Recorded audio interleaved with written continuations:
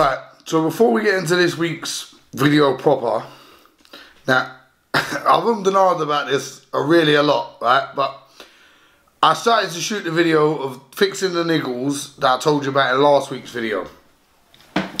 Anyway, as you'll see from what's about to come up, it was absolutely disastrous is the only word I can put for it.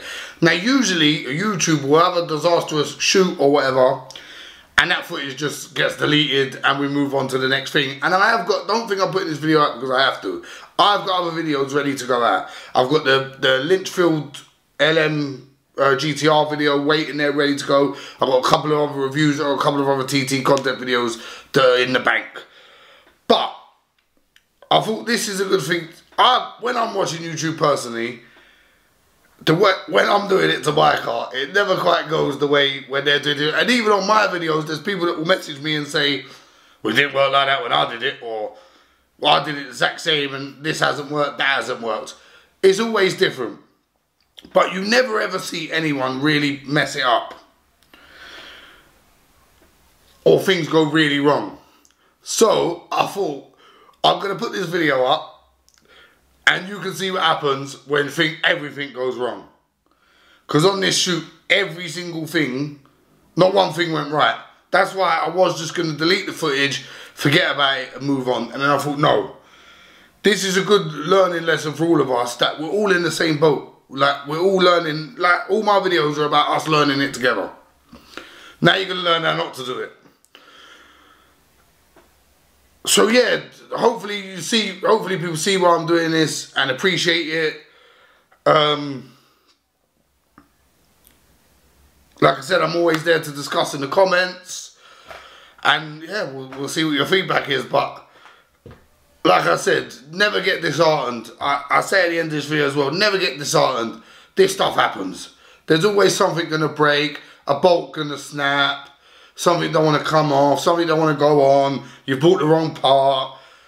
It's just part of the fun. Even if at the time, and still now I'm in a bad mood about this, but even if at the time it doesn't feel like it, just know we're all in the same boat, whether you fixing your Corsa or fixing your Lamborghini. Like, we're all in the exact same boat. You know what I mean? That's why we do the stuff ourselves. It'd be easy for me to just take it somewhere, which you know sometimes I do with the harder stuff, the stuff I definitely can't do myself. But it'd be easy sometimes just give it someone else's problem. But half the fun is I've done that myself. You get to a car meet, oh, that was good, yeah, I did that myself. You know, that's part of it. So, like I said, hopefully you enjoyed the video. You get to see me get in a more and more bad mood over the next like 10 or 15 minutes, whatever it'll be. So yeah, just like, share, subscribe, and hopefully the next one's better. But thanks everyone for watching. Thanks for the support. Love you all. Right, so hello, welcome back to another video, and this week we're going to be just sorting out the niggly problems that I told you about last week. So we've got a little bag of goodies. Let's see what we've got here.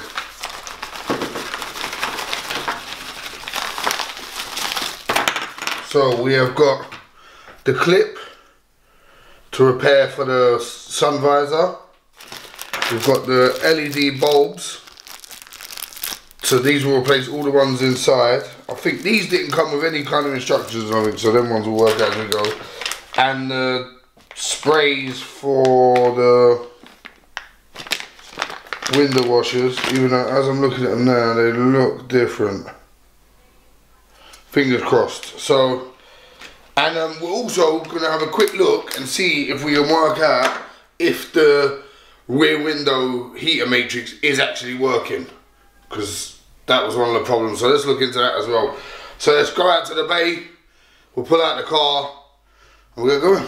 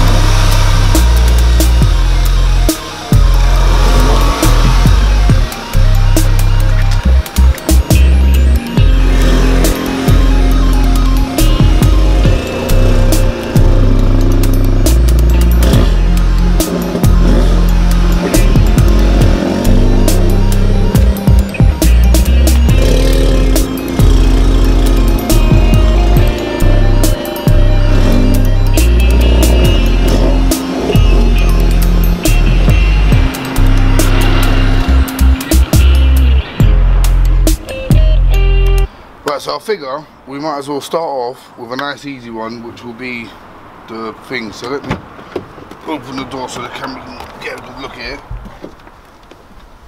So we've got this clip here, and obviously you can see the plastic bit has broken off at some point. So I've got my thingy removal tools. So let's see if we can get these all a bit battered from the last time we used them.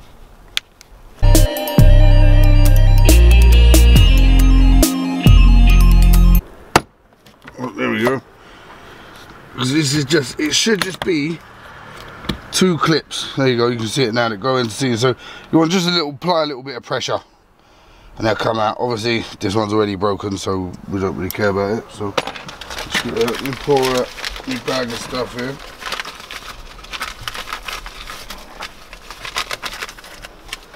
And there we go, that's what our new one looks like. So if we just try, I'm not sure. Oh, there we go. So now we do need the old one. Now I've thrown it somewhere. So this, you want this bit of case off it as I'm looking at it. Oh, there we go. So you see, you got that bit. Then this is like a case. So we'll put the case on. Don't know if that metal bit's meant to come out of the case or not. Let's get in the ceiling. Let me look at the other one. Oh no, the metal bit just sits in there like that. Okay.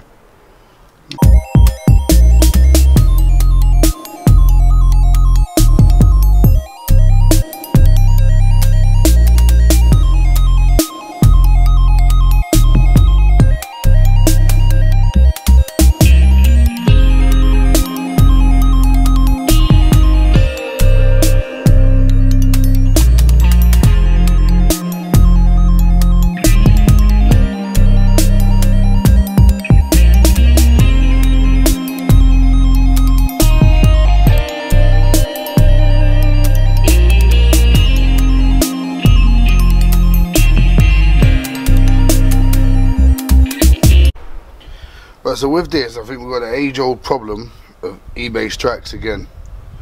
I'm looking at the parts now and they're very different. You can see the difference in the eBay parts. So my fault for again ordering a cheap £2 part. So for now I'm just going to put the old one back in. I'll get back on the order. We'll order a new one. And this is a problem we'll have to revisit, I think. So let me quickly get this one back up. And then because I put the wrong piece of metal in there, so let me quickly get this one back up, and then we'll stumble into the next disaster. So you see, when it goes back up like that, you see how easy it just clips together, sort of thing. So yeah, just my fault for buying a cheap, crappy part that can go. And I tell you what we'll do while we're here. We'll check this fuse. So if you look here, is where your fuses live. So just use the tool to pop off the little thing. If you look here, that's your fuse layout, and this is what they all do. So in my car I don't have the book, so I have to use this. So let me see if we've got one here. So here we go, we've got heated rear window. It should be number 25. So if we spin this round, look for 25, it's there. Let me jump back and get down there for a better look. So let's see that way. Yeah. The 25 will be this one. 1, 2, 3, 4 from the end. 1, 2, 3. Oh, there you go. So we don't even have a fuse where we're meant to have one. So that's why our rear window ain't working very well. So let me see what it should be. It says 30/20 amp. So I think we might have a couple of 20 amp fuses somewhere in the car. So bear with me 1 second and have a look.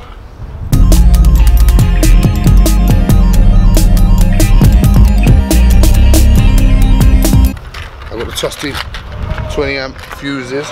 Now keep a pack of these in the car because constantly, whenever I do anything to the car, it seems to blow the cigarette lighter. So I bought these from Halfords. They're like a couple of pounds. So let's put one of these in there.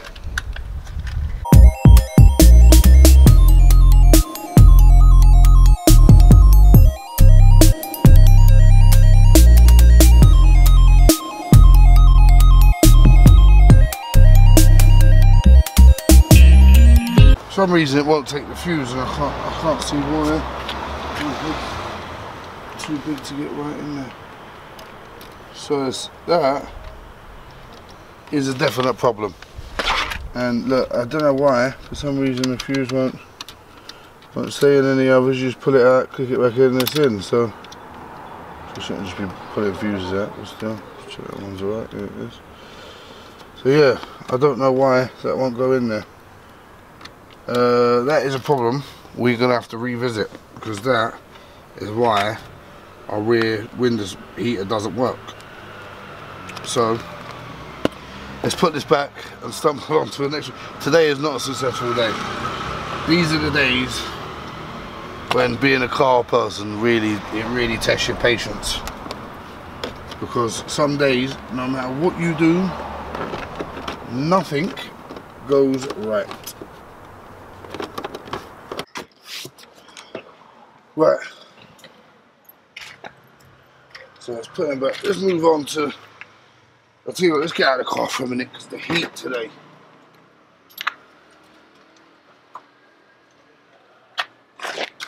We'll grab our window washers and we'll do them.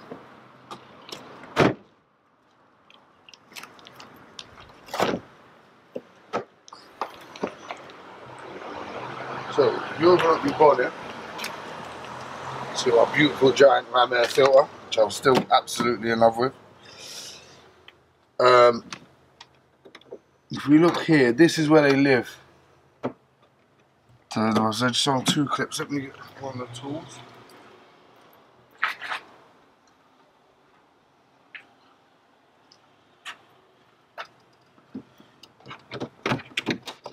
So there you go. So these pop out pretty easy. They've got this clip, which you just undo for your water. Should just come in. There you go. Then you got this like electrical clip, which just clips off as well. So there you go. So the only thing that's worrying me is that's what my unit looks like now. And then these replacement units, again, another great eBay purchase, don't look anything like that.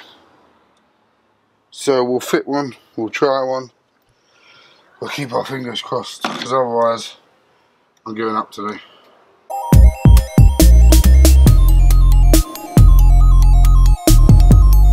So it seems to clip in fine. I'll tell you what we're going to do though, before we bother fitting the other one, let's have a look and make sure it works, because with the way our day's going today, it's probably not good.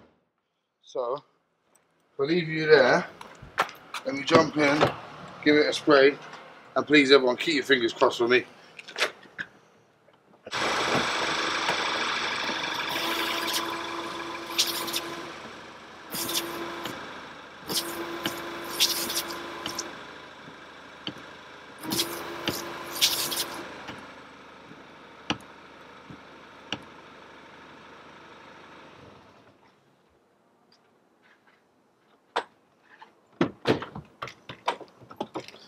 Well, to be fair, it does work, but not very well, I don't think. So look, maybe we'll put in more. So we've got a massive build-up of fluid in here. If you look down there. Right, let's have another look here.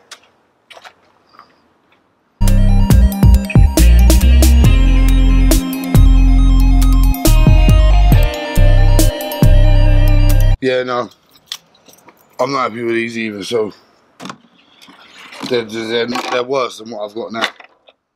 So it'll be another reorder. This video's turned out fantastic today. So you can break up that. So like I said, a really easy part to swap though. It's two plugs. One's electrical with a clip, it usually just slides off, but there you go. One's electrical, one's your water feed, and they are easy, but you can see these ones are just not up to the task. This is why you should always buy OEM parts, no matter what anyone tells you. Now, I ordered these parts ages ago, and they've just been sitting. It's all completely my fault. Just feed your wires back up. And then there you go, just clip straight back in. Easy part to swap and change. We'll be doing it again, obviously. Another piece of crap. Not a positive day. So now let's go inside and see why the interior lights won't work.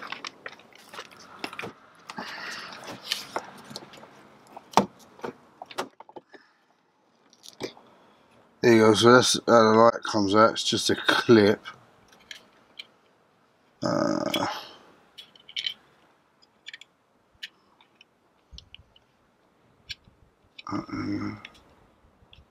There you go. There's a little like push rod in there. Just push that in. Light pops out.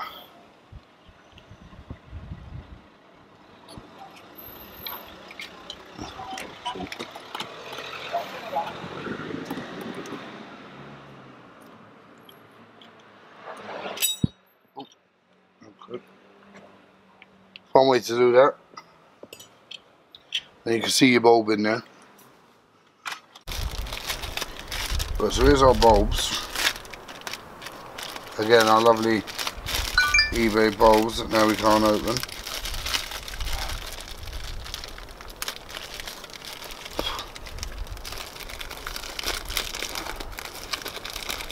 Alright, so there's no instructions, nothing with these, so I'm assuming this one is for these just because of the similarity with the OEM part. So.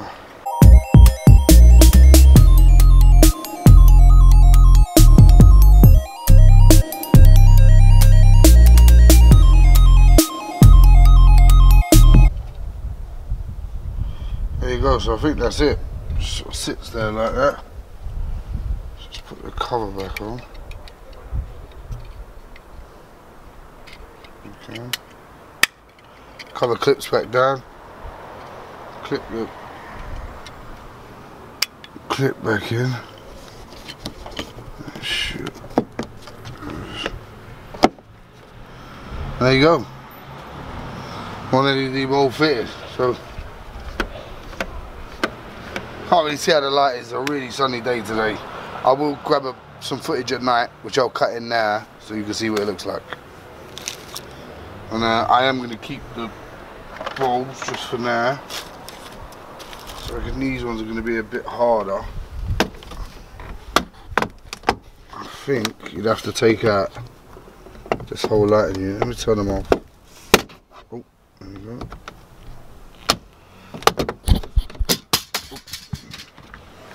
Okay. Right, so there we go. So you don't need to pop out the whole unit. You can just pop off the cover there. If we have a, let's get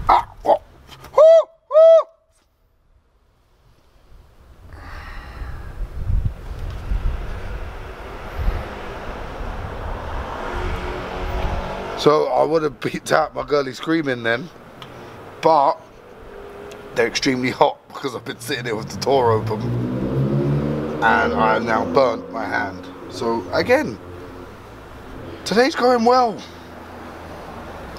Some days I will give you a piece of advice when it comes to this car stuff. Some days just walk away. Just stop and walk away, because otherwise while we let them cool down, I'm gonna run over the other side, do the other sun visor light quickly, and if you notice, 4 inside lights but 6 new LEDs. Didn't know why that was, but we have one for the glove compartment and one for the boot compartment as well. So like I said, let me go do this one. We'll do the boot, we'll do the glovey. Fingers crossed then these won't be 8,000 degrees.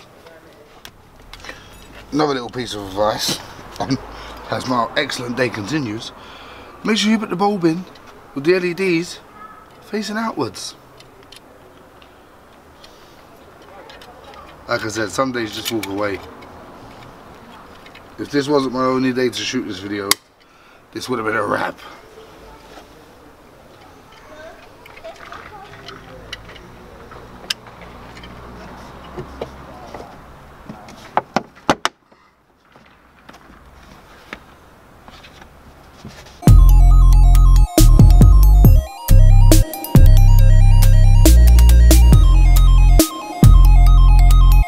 There you go, so you might wonder what I was doing there, because it might be a bit sped up, but as our fabulous day continues, one of the bulbs doesn't work.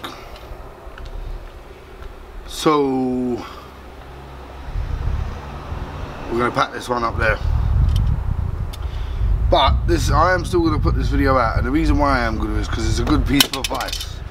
But not everything always goes right, even for people like me that doesn't do this stuff a lot of different cars and stuff. Sometimes it's just not your day, and today's definitely not my day. So we'll reorder all the parts, we'll go again. Yeah, better videos to come. And like I said, thank you everyone that's subscribed so far.